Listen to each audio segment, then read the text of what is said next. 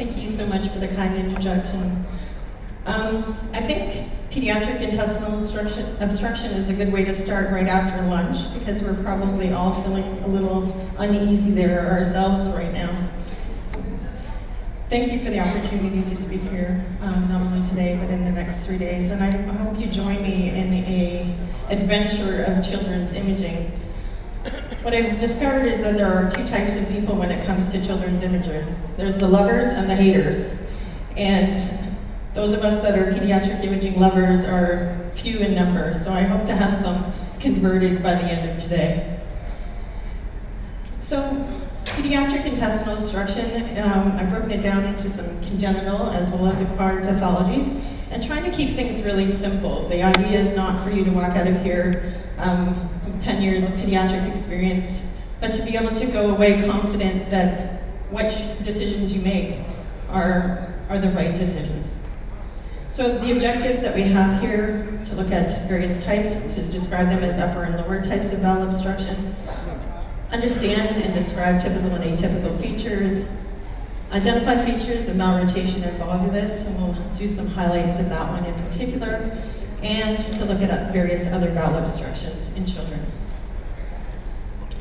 So as I said, neonatal intestinal obstruction is something we try to divide into high obstruction and low obstruction. And high obstruction are those in the upper abdomen that include malrotation, which is a diagnosis of exclusion. Certainly this should be a consideration until proven otherwise in any child that presents with bilious vomiting. Duodenal atresia, stenosis, or web usually present in the immediate neonatal period. However, sometimes they can present later on. And those ones typically are a bit more difficult and challenging to diagnose because the patients have been fairly well up until that time. Jejunal atresia is fairly classic imaging, and pyloric atresia, which is quite rare but does occur. Low obstruction, or as you imagine, colonic or anal rectal. You think about anal rectal malformations, colonic atresia, Hirschsprung's, which is a relative obstruction, meconium plug, and small f colon. And then other low obstructions would involve the distal ileum, again, ileal atresia, complete obstruction, and meconium ileus, which again is a relative obstruction. So what to do? X-rays of the abdomen and pelvis. Still in children, X-rays and ultrasound are frequently the mainstay of initial imaging that we have in children. The reason being is that kids move, and both of those are fairly quick. You can chase a child with ultrasound, but it's hard to chase them with a CT machine. So those we use. And the idea is to try and determine whether it's a high or low obstruction to guide your future imaging. Again, with high obstruction, you have to exclude malrotation and volvulus. So frequently what we use after the X-ray, if we do think it's a high obstruction, is a contrast study, an upper GI series. And the reason there is to look at the ligament detritus and to exclude volvulus. And for the lower obstruction, contrast enema, you want to see the cecal position, the caliber, and whether or not the content is normal or abnormal. And one of the things, takeaway points is for colonic studies in children, we rarely use barium, particularly in the neonatal period, because of the potential cause or potential for inspisation, and so we always use water soluble.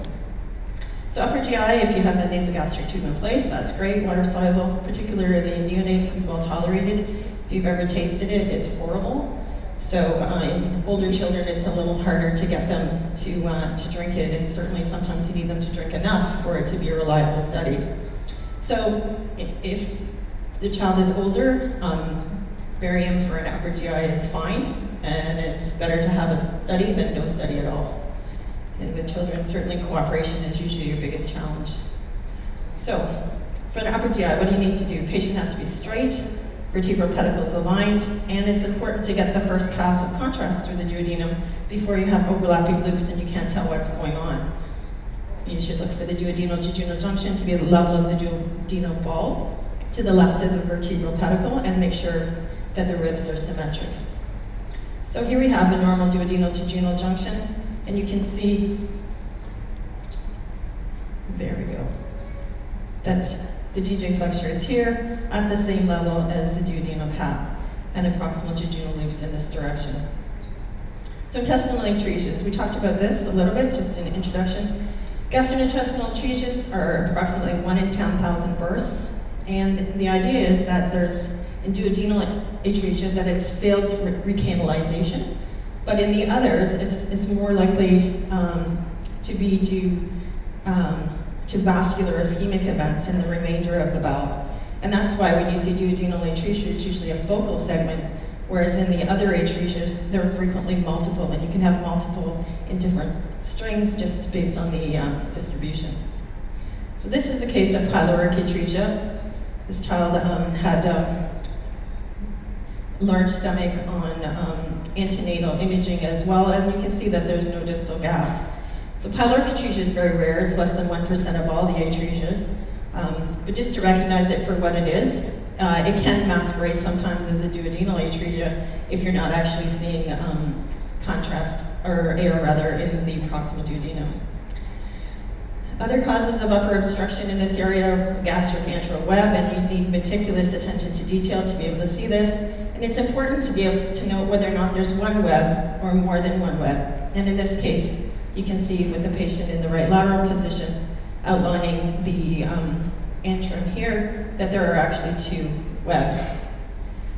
So moving then to the duodenum, congenital obstruction intrinsic to the bowel would be atresias, webs, and stenosis. And external compression relate to Ladd's bands, duplications, hematomas, and annular pancreas. So all of these things you should be thinking about as you go through your imaging. So if it's pylorus, what next? And then go from there. So in this case of duodenal atresia, that you can tell that there's a lot more going on here than just duodenal atresia. No, it's not labeled incorrectly. This child had heterotaxia. So remember as well, think that frequently things go together. And if you have one abnormality, make sure that you search for another. In this case, again, you see the double bubble configuration of the X-ray, where you have the large gastric distension as well as proximal duodenal distension. And the yellow arrows point to the pancreas, which is encircling the duodenum. And this was a case that the child actually had some feeding issues, but wasn't diagnosed right away, and then subsequently ended up having an upper GI. And you can see this relatively apple core looking type lesion in both views, the right lateral and the supine. And that was from the annular pancreas found at surgery. Duodenal webs. Webs can occur anywhere, as in the antrum. You can see them in the duodenum as well. And this one was at the duodenal-jejunal junction. You can see the proximal dilatation and the band-like filling defect, which is distended here and persisted, so you knew it wasn't a transient filling defect. Again, jejunal atresia, X-rays can be quite helpful in this regard. You see several proximal dilated bowel loops frequently, and you need to look for other ancillary findings. In this case, we have peritoneal calcification along the right flank, which is layering adjacent to the liver and in the peritoneal space. They can extend in male infants into the scrotum, so make sure you look for peritoneal calcification anywhere, as it can give you a clue as to intra-abdominal obstruction and potential rupture. Contrast studies in the lower GI category. As I said before, barium can harden and can be very difficult to evacuate. So if you're worried at all that a child is obstructed, that's probably one of the worst choices you can make. We use water soluble contrast for our enema exams, particularly in neonates, and they can be actually therapeutic in conditions with meconium plug. Yeah, if you can reflex contrast into the terminal ileum, then it's good to do so because you can see whether or not there is flow and obstruction there as well. I would caution you if you have difficulty in filling the colon, we usually use in the small babies a Foley catheter, and it has a balloon on it. So I would caution you not to inflate the balloon to generate increased pressure, as that can actually lead to too much pressure, and in a fragile child can perforate the bowel, and they may end up with a surgery that they didn't otherwise need. So just be patient. And also with the contrast studies, it's important for the small babies to make sure that you use warmed contrast, because if you use room temperature or otherwise, can actually lower their internal body temperature too much and cause them to be an extremis. So ileal atresia here, this patient has had a contrast enema, and you can see that the rectum is of relatively normal caliber, that you've identified the appendix, the vermiform appendix in the right lower quadrant, and actually been able to reflex some contrast into the terminal ileum. And that's a blind ending segment, but the proximal bowel, as you can see, is air-filled and significantly distended. This is a colon that is unused and in the setting of ileal atresia.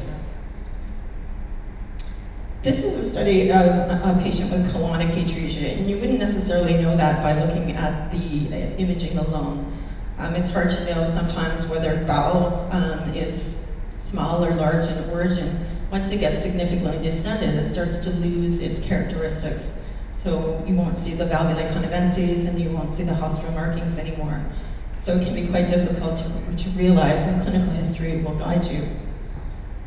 So in this case, you can see that the microcolon is up to the left colon, the region of the hepatic flexure, and that it reaches the area of distended air-filled loop. And in this case, the contrast outlining the blind ending segment distal to the atresia with the microcolon from there and the proximal loops. And this was resected. Colonic web can be also somewhat difficult because it can have a delayed presentation. Webs aren't always completely obstructing. The child may have some issues with passing meconium or infrequent stooling and abdominal distension. So you can see here, this child has markedly distended bowel loops. They're air-filled and they're relatively featureless, converting to air fluid levels on the upright radiograph on the left-hand side. A contrast enema was done again here. You can see filling of the enema and then outlining of this web. With the pressure retrograde, you can see that the web actually is directed upward, but then once you have more contrast past there, the natural flow is to have the contrast come out. You can see that the web is now mobile, directed inferiorly. Hirschsprung's disease is something that we encounter fairly frequently at our institution. I'm beginning to think that 1 in 3 children have it, but that's not the case. It's a functional obstruction due to bowel aganglionosis. And I know for some of you, you're probably opening filing cabinets in your brain that haven't been opened in a long time, so dust them off and we'll go through this. Frequently, it involves usually just the distal colon, but it may involve the entire colon in approximately 5% of patients. We're taught typically that there is a zone of transition, but that is not always the case. And unfortunately, sometimes when we don't see a classic appearance, we fail to raise that as a potential cause of the problem, thereby delaying biopsy and treatment of the child.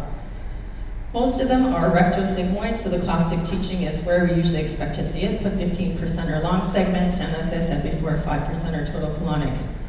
The issue with reduced excretion is that the bowel gets distended, and then it can lead to overgrowth enterocolitis and put the child into further distress. Hirschsprung's doesn't always present in infancy. Frequently, we diagnose it in older children too who have been labeled with chronic constipation. So what do we look for? Well, in term infants, that's usually where we see them in infancy. As I said, the transition zone may be subtle, and you can have abnormal contractions. It is associated with Down syndrome, trisomy 21. So here's a classic appearance of Hirschsprung's disease. You can see with this contrast enema, they have abnormal serrated appearance of the rectosigmoid junction, and somewhat featureless and distended colon that has lost some of its haustral markings, and that can be, as I said before, due to overgrowth enterocolitis and the abnormalities that it then causes in the mucosa. Meconium plugs, we've encountered this as another colonic obstruction. It's also known as functional immaturity of the colon, related with cystic fibrosis, and again, you can see it with Hirschsprung's disease, as well as prematurity. It's associated with small left colon syndrome, and contrast enema may relieve obstruction. This is, again, if you use water-soluble contrast.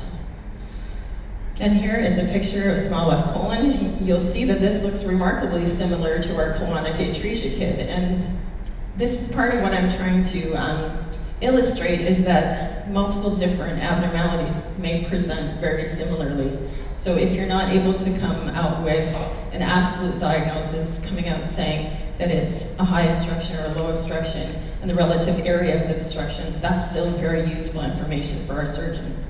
And we have good communication with our surgeons that rely on us for help and for direction, especially in very young children where they want to make their surgery as short as possible. Clinically, there's failure or delayed passage of meconium. Meconium associated with cystic fibrosis, initial presentation of CF, and it's due to viscous inspissated meconium pellets. Again, presents as a low GI obstruction. What I want to talk about next is malrotation and volvulus, and I know I've said this already, I think 3 times, but they say you have to hear something 6 times before you really retain it, and after lunch it might even be more than that, so just bear with me here. The reason that I'm harping on this is that, as in stroke or cardiac disease, time is the organ, and in this case the organ are the intestines. So it's a serious pediatric emergency, and you can risk ischemia to the entire midgut, which will put that child in a horrible position for a long period of time. At our institution, we have some children with short gut syndrome. We have other children that have intestinal transplants. If you think about that as the potential alternative, then when you get a phone call at 2 o'clock in the morning to do this study, you're more likely to get out of bed to do it. The superior mesenteric artery supplies the midgut from the mid-duodenum to the transverse colon, so it's pretty much most of your usable bowel. And we're going to go through a little bit of embryology because that's just to understand how it happens. The primitive gut herniates into the coelom, and then what you find is that there's some folding and looping, and then they end up going back into the abdomen, hopefully in the right form. So just in diagram form here, you can see the primitive intestinal loop with the superior mesenteric artery, and it goes through a rotation in a counterclockwise direction, and then returns into the abdomen. And the idea is that the transverse colon needs to be in front of the duodenum. If it's behind the duodenum, that's also abnormal. And so that's what we're trying to look for on the upper GI studies. So both loops grow in length and then rotate, and then after 90 degrees outside in the herniated sac, the remainder of the rotation happens inside. And the hope then is that the loops become fixed to the mesentery. So fixation is also an important part. The issue is that if things aren't fixed down, then they're free to twist upon a narrow pedicle. So as you can see here, if the the duodenum is very close proximity to the cecal bud, then the only area of fixation would be this short segment along here, which would allow the rest of the colon and small bowel very much ease of rotating on itself and twisting. With the normal fixation, you can see that the cecum is down in the right lower quadrant, and the duodenal-jejunal junction is in the left upper quadrant. So your level of fixation is about 3 times as long, so much less chance for things to twist. So when things go wrong, it's an arrest in the process of either rotation and or fixation, and that results in malrotation. People get all hung up in like, what degree of malrotation, is it this much or that much? The fact of the matter is, if it's not normal, then it's abnormal, and that's malrotation. The difference is there an associated volvulus or not? So malrotation can be dealt with in time, whereas the volvulus then ends up being a surgical emergency. So with malrotation and volvulus, it leads to bowel obstruction due to twisting. You can have ischemia or infarction because of this. You can also have obstruction due to the Ladd's bands that form, and these are frequently seen in association with malrotation. So not only does the malrotation have to be dealt with, but the Ladd's bands have to be lysed, and the colon and the small bowel separated. These are different aspects of abnormal rotation, as I discussed before. Non-rotation is what happens once they've surgically corrected. Basically, if two kids can't play in the playground together, you're going to separate them, and that's what they do with the small bowel and large bowel. And as I said before, the reverse rotation here, you have the duodenum anterior to the transverse colon, and that's abnormal, whereas the transverse colon should be anterior. Otherwise, the small bowel is free to move. So what do they look like? Well, rapid onset bilious vomiting in most, 90% within the first year of life, most within the first month of life. And then you have bloody gastric aspirates, blood and stool, abdominal pain and distension, and once ischemic changes set in, rising lactate. Unfortunately, they also present with an irritable child, and anybody that's been a parent knows that that can happen at any given time of day, and not every irritable child has malrotation or volvulus. X-ray is pretty much useless unless you're looking for any other cause of obstruction, maybe to help you guide, or look for other things like free air or pneumatosis. But if you're really suspecting that there's malrotation and volvulus, you need to do something else. Again, here, this X-ray, it looks remarkably like our pyloric atresia, and the one on the left looks remarkably like jejunal atresia, but this is actually a child with malrotation and volvulus. So what do we look? On the upper GI, complete obstruction at the second or third portions of the duodenum. Proximal bowel is usually distended. We have a corkscrew appearance of the duodenum and jejunum, and malrotated bowel. Again, it's really important that you pay attention to technique, because the patient has to be straight in position to be able to decide whether it's normal or abnormal. In this case, you can see that in the supine view, there's a lot of reflux back into the esophagus. We have this blind ending, somewhat beaked appearance of the junction of the second portion of the duodenum, and it's not moving at all. It's a complete obstruction. That doesn't happen in all. Sometimes there is some flow through, but that's why they present with the bilious vomiting. If you're lucky enough to have the contrast pass through, as in this case, you can see that there is that swirling inferior rotation of the bowel, and that there is no point where the duodenojejunal junction is in the appropriate position. In this case, was followed through, and you can see, similar to the diagram I showed you earlier, that with the cecum high in the right upper quadrant and the duodenum and proximal jejunum coursing inferiorly, that your mesenteric band of fixation is very narrow, allowing the rotation to happen. Pitfalls. So too much contrast too fast and not being able to see the first pass ends up being problematic. Poor emptying of contrast ends up being difficult as well, because if you have no contrast going distally, you don't know whether or not you have a duodenal web, duodenal stenosis, or potentially malrotation. What you have identified, however, is that there's an upper obstruction that requires surgical intervention, and so that's enough to have that information. Cross-sectional imaging utility in malrotation and volvulus is not, ultrasound is used, but certainly other things like MRI or CT are not used for that purpose. Again, further imaging, if you've already identified that a child needs surgery, only delays time and actually doesn't help anything. Ultrasound, we find, has a complementary role. Sometimes it's incidentally found, and at Sick Kids, as part of our ultrasound abdomen protocol, we look for the relationship of the superior mesenteric artery and vein in all of our patients, at least we try. CT has, as I said, limited role, but sometimes we see things fortuitously in an older child that's managed to escape detection.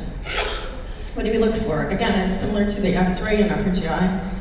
Upper portions that are proximal to the obstruction are distended. You can see free peritoneal fluid if the obstruction's gone on long enough. And again, look for inversion or malposition of the superior mesenteric artery and vein. So either it's ventral to one another in the relationship, or that it's left of the artery on the ultrasound. The other thing that we also look for is oral pooling of the gut, so swirling around the mesenteric root, and you see initially distension of the blood vessels and then no flow distally if it's been complete. So again, normal superior mesenteric artery and vein relationship of the level of the pancreas, and abnormal with reversal on the opposite side. Here we have features that make you think that maybe there's something more going on. It looks very busy around the superior mesenteric artery and vein. There are more vessels there than you ought to see. And they're dilated and congested veins proximal to the twist, which when you apply color Doppler and scan slightly inferiorly, so at the level of the immediate twist, you may not see the distended veins, but as you scan and just direct your transducer slightly inferiorly, you'll see this distended venous congestion and this swirling around the mesenteric root. Well, what's associated with malrotation of valgus? Lots of things. Omphalocele gastroschisis, hernias, heterotaxy. And in phalocele gastroschisis and diaphragmatic hernia, again, it makes total sense because the bowel has not had the chance to be fixed appropriately. So again, the mesenteric fixation is missing and it's free to move. Again, other things, duodenal atresia, duodenal web, so don't stop looking for things once you've found one. So let's talk about other acquired things. So hypertrophic pyloric stenosis, I think everybody's probably seen at least one in their imaging time. Non-bilious vomiting, males more than females, usually between 2 and 6 weeks of life, but they can be older. And this is a dynamic study as well. So even though you may look for a length greater than 16 millimeters and a single muscle width of 3.5 millimeters or greater, you also look to see that the pylorus actually opens. The reason for that is if child are receiving prostaglandins or other things, the mucosa can be hypertrophied. You may end up with a falsely thickened appearance, but if the pylorus opens normally, then it's not it's not stenosed. Here you can see a study that was done as an upper GI. Usually upper GI is not our go-to to make this diagnosis. This was a child that came to us later, and so the issue didn't actually occur to anybody that it could be a late presentation of HPS. And it looks again like an apple core lesion of the pyloric channel with an umbrella shape on the end as you enter the duodenum.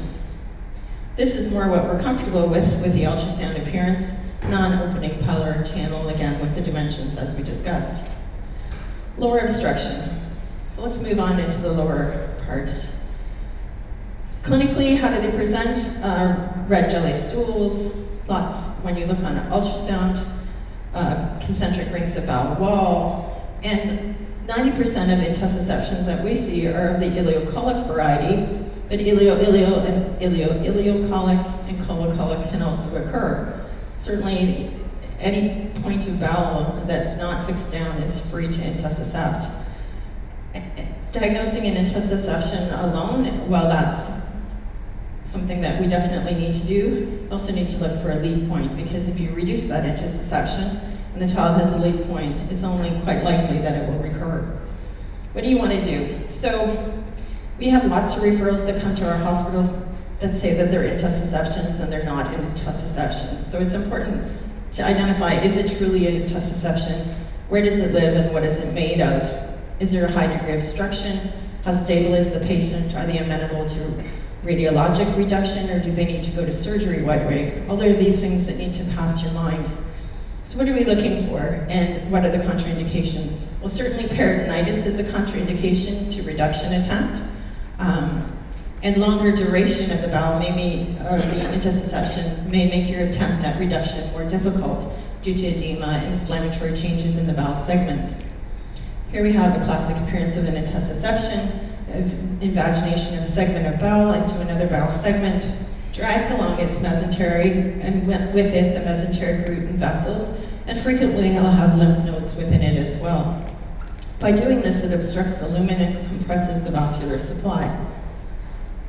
In this case, in all intussusceptions, we search for the vascularity of the internal component as well as the vascularity of the external component, and that's so that we ensure that if we do a reduction attempt, that we're not forcing ischemic bowel into the peritoneum and with the risk of rupture. Air enema reduction is the method that we use at our institution. Other institutions use ultrasound and water. Other places still use barium or other contrast on their fluoroscopy. Our engineering department has created a contraption for us that we can monitor the millimeters of mercury of pressure, and we use air under fluoroscopy. As this is a procedure with risks, we obtain informed consent from the parents, and we notify general surgery as well, so that should something go wrong, or if it doesn't go well at all and they need surgery, that they're aware and there's no surprises. Again, just using a catheter in the rectum. This is one where we do use the Foley balloon inflated, and we monitor the pressure. The other thing is for safety to have an angiocatheter present in the case of pneumoperitoneum. Pneumoperitoneum in and of itself is not an indication to use the angiocatheter, but it's just for tension pneumoperitoneum. And the other thing in preparation for any of our children with intussusception for reduction is that they must have an IV that's functional should they need to go to the OR stat. We start with 80 millimeters of mercury, increase to 100, and maintain pressure for 1 to 3 minutes, up to 3 attempts. Now, I would have to say that the degree of pressure that I use and the harder I try will be based on how confident I am in the ultrasound findings. If I'm worried that the bowel is really, really sick, I might not use as high a pressure or for as long. And on fluoroscopy, you can follow the reducing mass to the ileocecal junction. If we're not successful, we do a redo as long as the patient is stable and does not have any further contraindications in the interval. We found good success with second attempts, even though sometimes the first attempt isn't. So here you can see this patient is supine. The yellow arrow is outlining the intussusception mass, and you can see that initially it's in the transverse colon near the splenic flexure, and with further distension, you can see that the bowel is becoming further distended with air. It's being reduced, and then in the hepatic flexure, and then towards the ileocecal valve, and at the last image there, without the arrow, you still have an edematous ileocecal valve that appears as a filling defect, but you have free reflexive air into the small bowel. So it's important to recognize that an edematous ileocecal valve can still masquerade as a filling defect, but is not necessarily a residual intussusception. What do we look for? So we're looking for a donut-shaped circumferential mass, pseudomass lesion. In this case, it was a patient that had a structure in the left upper quadrant. And I'm showing you this case because this is one we didn't get right. And I'll tell you why. So the size of this lesion looks like it should be colonic, 4.7 by 5.6, and on the longitudinal view, it looks long, it looks like an intussusception, looks for all the world like an intussusception. The issue is we took the child after consent and did an enema reduction. And right before the enema, there was an intussusception, brought the patient in, and nobody saw the intussusception. We just saw free reflux into the small bowel. Okay, well, it's a miracle. We're so good. But we did that actually another time where we did the ultrasound again, and it was still there. What we failed to do, though, was ensure that the intussusception by ultrasound was followed all the way back along the colon, back to the right lower quadrant. And in this case, it was actually a duodenal web causing a duodenal-jejunal intussusception. So just beware that any large intussusception that you see may not be of an ileocolic variety. So follow it back to the right lower quadrant. So that's the pearl from that. Bowel polyps can also cause colocolic intussusception. And again, to see an intussusception that extends all the way to the rectal region and behind the bladder is quite abnormal. And in this case, reduction was not attempted as it was recognized that this was quite abnormal. And on the CT scan here, the coronal reconstruction, there's a polyp that is leading the lead point.